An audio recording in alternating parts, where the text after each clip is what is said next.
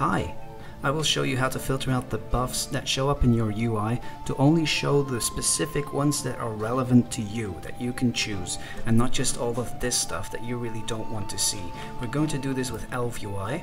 ElvUI is the reason why my UI looks the way it does. So let's open it up. You might be familiar with it. We're going to go to Unit Frames, Individual Units, Player, and Buffs. We're going to enable that unit frame. So now this shows up above our name.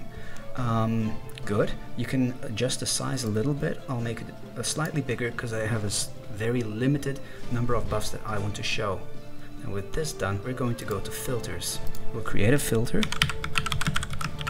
Name it whatever you want to name it.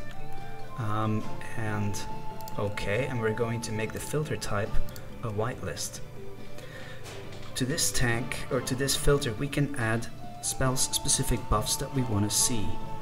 I want to see, for instance, since I'm a monk tank, I'm leveling this monk tank, or still creating it. I want to see specifically Iron Skin Brew to see if I can keep it up as much as I can. Now the tooltip shows an ID, and that ID is what we'll add in here. It's this number. Okay, now it's in our filter. Give it a maximum priority. I really like this one. I want to add in another buff. For instance, I want to add in Elusive Brawler as well to see how much, if that is up, and and how much time is remaining on that. I'll add that ID as well and add it into the filter. Slightly lower priority.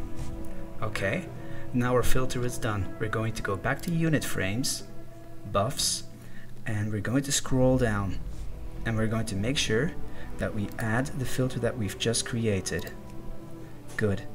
And by right-clicking on the 6 other options here, we're going to remove them from this list. We'll only have our own filter remaining. Cool.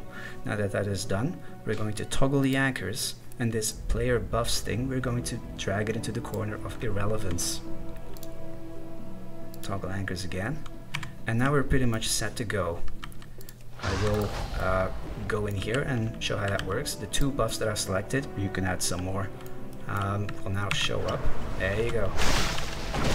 Elusive Brawler and my other Iron Skin Brew thing is showing, and now I can pay attention to this and try to sort of keep these buffs up as best as I can. There you go. That's it.